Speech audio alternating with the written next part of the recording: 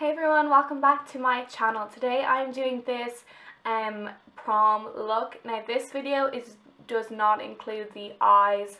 That will be in my next video. This is just going to be like a kind of talk through of the kind of base for prom, what I think is perfect for prom.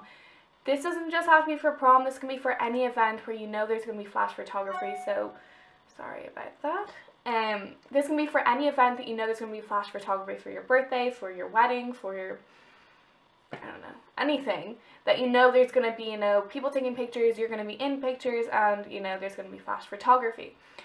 But I'm just going to kind of base it around prom because prom is coming up. Over in Ireland we don't call it prom, we have the equivalent to prom, which is our debs. So this is just basically, this is what I would wear to my debs / prom. This will not flash back in photos. Your face will look like this in flash photography. I will show you some pictures of me wearing this exact makeup I have on my face right now. Okay, so there you can see the picture, and you can see it just looks exactly like it does now.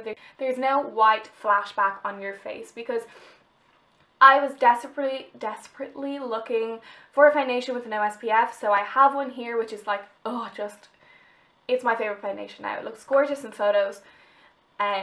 Some people, like, if you wear a foundation with SPF in it, it might work okay for you and you might not get flashback, but any foundation that I've worn that has SPF in it, I've gotten flashback. So yeah, you don't want flashback. So I went with this kind of, I contoured my skin, I highlighted, I went with a nice kind of glowy highlighter because I just think this will photograph beautifully, and it does photograph beautifully actually, and I think it will just look really nice for prom. So if you want to see how I got this photo ready base for prom, then just please keep watching.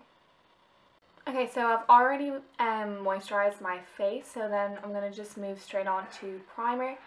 And I'm going to be using this L'Oreal Limousine primer today. It's a glowy primer, and I just think this is really nice for prom, you know. So I'm just going to apply that kind of all over my face, but more kind of focusing on the center of my face. That's where the most product is going to be applied, and then just kind of rubbing it outwards.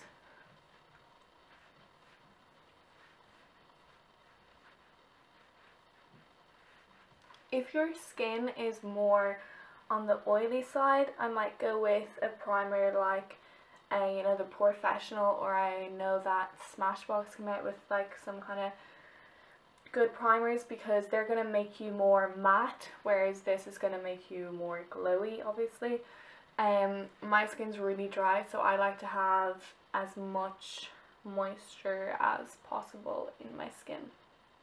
So this is a really moisturizing primer. Okay, next, to add even more moisture into my skin before moving on to foundation, I'm going to spray a bit of Fix Plus. Now the reason why I'm doing this step is just because my skin is very dry and I need as much moisture as possible in it, but if you have oily skin you can totally skip this step.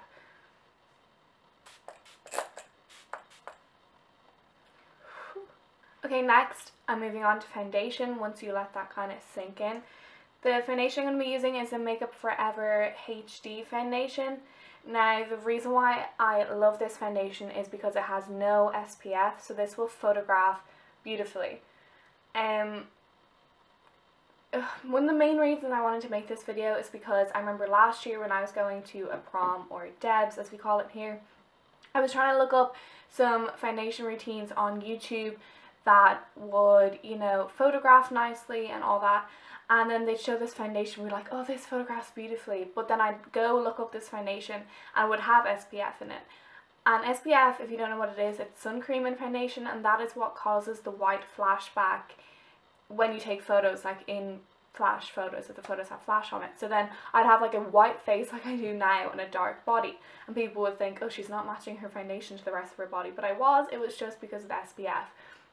Now, you know, some people I see wearing foundations with SPF in it and it seems to work fine on them. They seem to get photos taken and, you know, there's no flashback. But I haven't had good times with SPF. Anytime I've worn a foundation with SPF in it, I had flash photography, there you go, white face, brown body. So that's why I was trying to find a foundation that would photograph beautifully, and this, I'm telling you, this is it. This has no SPF in it, and it just, oh, it photographs amazingly. Now, I don't know if any drugstore foundation with no SPF in it, because trust me, I was trying to find that foundation, but I don't know if any. So if you do, make sure you link them down below, because some people might want a kind of drugstore alternative to this. But this is a really nice foundation. It photographs so nicely, and I have it in the shade N153. So I'm just going to go and apply that all over my face. I'm going to apply it with a Zoeva 104 buffer brush. I tried applying it with a beauty blender when I first got it, but I didn't really like how it applied. I much prefer it with a brush. So you can see it there in my hand. It is quite dark, but it will match to my tan. It's a very kind of ruddy foundation. So I'm just going to start by applying this to my face. So you can see how dark it is compared to my face, but it will match my neck because my tan is pretty dark today. Like, any foundation I buy is dark because I like to match it to my neck.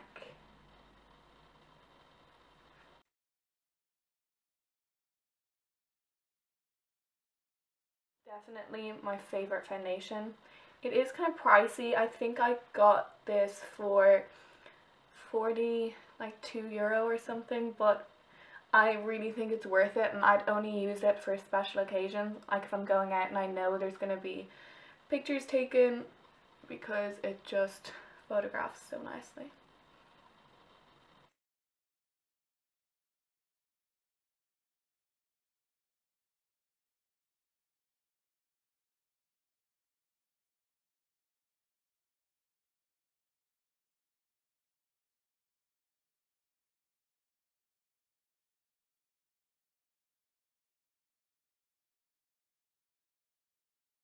Anytime I apply this first, I'm always like, whoa, because it is quite dark and it's kind of orange a bit. So, but once I always, like, anytime I apply my concealer, you know, under my eyes and everything, it all kind of just works together, I promise. So next, the concealer I'm going to be using is the MAC Pro Longwear Concealer. I really like this. You know, this is basically what I wear when I'm going out, and I know there's going to be flash photography. This is what I'll wear to my prom / Debs, because I know this is what photographs well.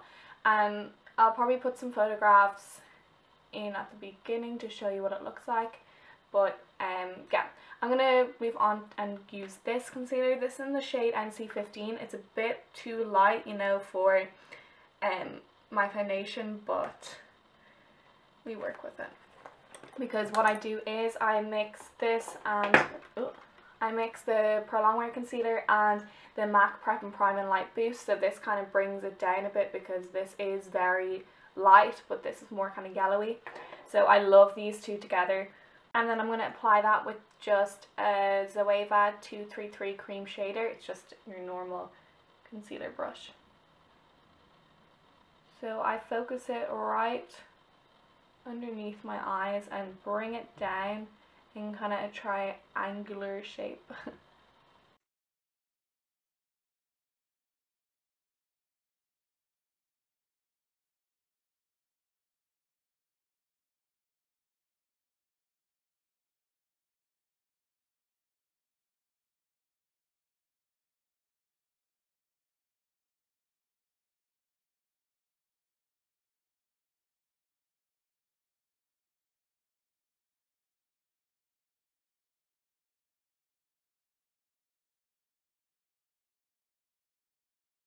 That's for the Pro Longwear Concealer. Then I move on to the Prep and Prime. This is in the shade Light Boost.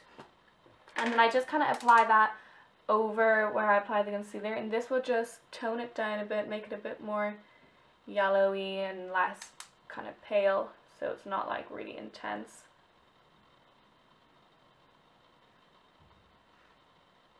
I also apply this on my eyes because it is called Prep and Prime, so it will prime your eyes.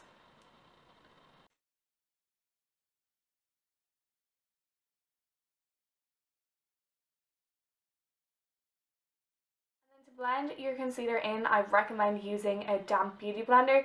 This is because it will not, like, if you go overboard and apply too much, which I probably did because I do all the time, this will pick up the excess product, so then you can't really, you know, apply too much because this will just pick it all up again.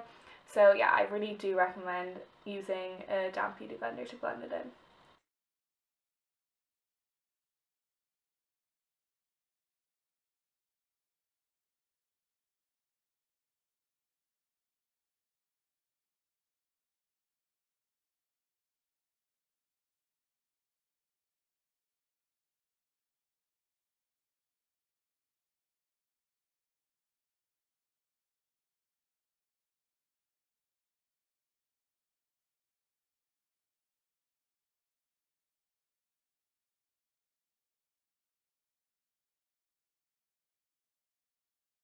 I always just go around and blend around the outsides just to make sure there's no harsh lines anywhere.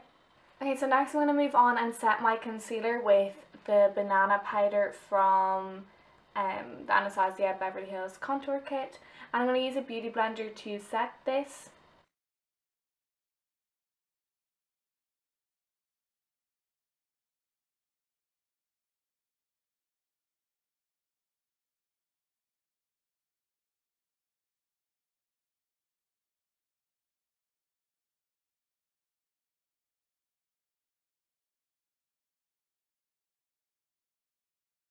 Next I'm going to go ahead and set the rest of my face with the Bourjois Paris Healthy Balance powder. This is in the shade medium, and I'm going to use a Zoeva 125 stippling brush to do that.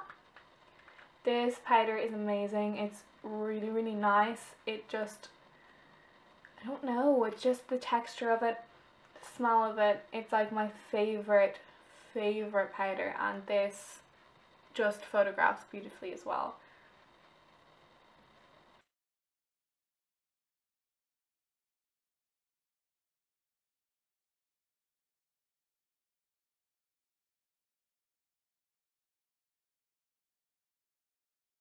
Okay, so next I'm going to add some definition to my face with some contour, and the contour color powder thing. The contour powder I'm going to use is this one here by Anastasia Beverly Hills. I believe it's called Fawn. I don't have the actual page that has all the name on them, but it's just the middle color here. And I'm going to be using a Zoeva 109 Luxe Face Paint brush to do this, so it's very skinny to get right in those hollows.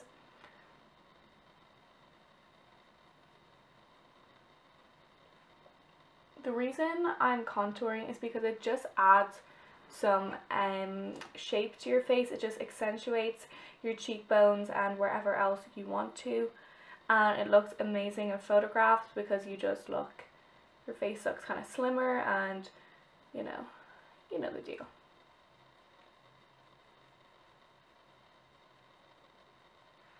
This shade is also the perfect contour shade because it's not an orange kind of color, it's a kind of grey brown, so that looks more like a shadow.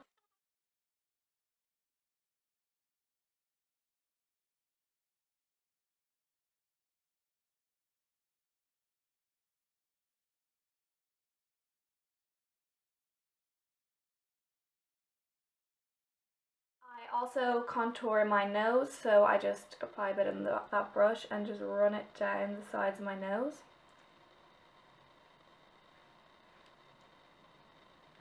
You don't have to do this, of course, but if you want to, then go ahead.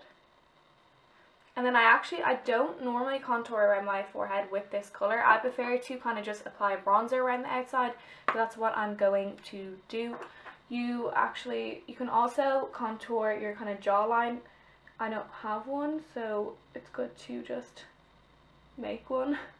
You know, if you're getting any side profile pictures, it's nice to have a nice jawline. Then once I'm finished doing that, I'm going to take that same stippling brush and just kind of blend it out, just to make sure there's no harsh lines. Next, I'm going to bronze up my face a bit. I'm going to be using the Cubist London bronzer. This is just called bronzer number 1. This is my favourite bronzer ever. It's matte pretty much, I think, but you know, we're going to add some glow with a nice highlighter anyway, and I just love this bronzer a lot. So that's why I'm using it, and it photographs nicely as well. Like, anytime I have this on, I don't have a problem with my face looking really orange or anything. So this is what I apply to the outside of my forehead, kind of to contour, because it is matte, so I can do that. Oh, sorry, the brush I'm using is the 106 powder brush from Zoeva.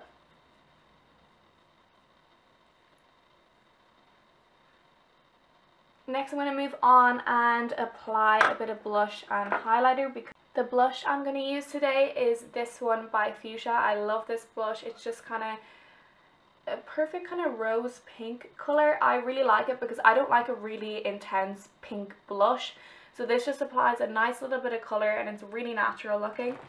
So the brush I'm going to use is the Luxe Sheer Cheek brush. It's number 127 by Zoeva. And I'm just going to apply that kind of to the apple of my cheeks, but blending back into that contour. And a little bit of this blush goes a long way, it's very pigmented. And next, to highlight, I'm going to use my favourite highlighter, which is also by Fuchsia. This is the Golden Glow highlight in number 4F01. 01, not like the letter O. So I'm using a Zoeva 105 Luxe highlight brush. And I'm going to just apply that to the tops of my cheekbones.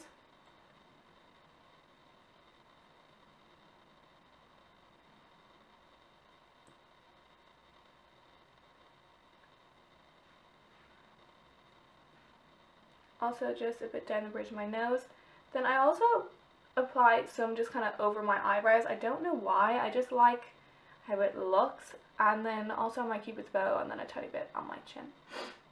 Once everything is finished, I always spray it with a bit of Fix Plus. This isn't a setting spray, but I don't think with the powders that I use I actually ever need a setting spray, because it always, you know, lasts really well on me.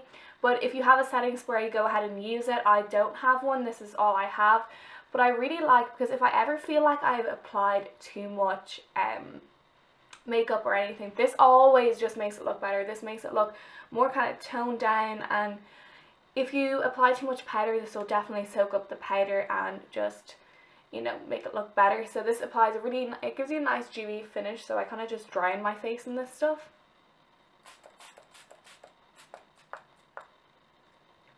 Okay, so once you've sprayed your Fix Plus, then the base is pretty much finished. I'm going to go ahead and show you what it looks like with eyes and eyebrows on, because it's looking very strange right now. Okay, and this is the finished look with some eyebrows and some eyes, so you can see that it really just ties the whole look together, because, you know, once I put foundation on, I have no eyebrows or no eyes, it just looks strange because there's foundation on my eyelashes and on my eyebrows, so it just looks like I have none.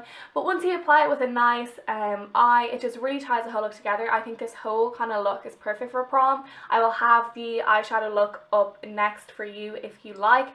I just want my kind of really glowy eye and just eyelashes.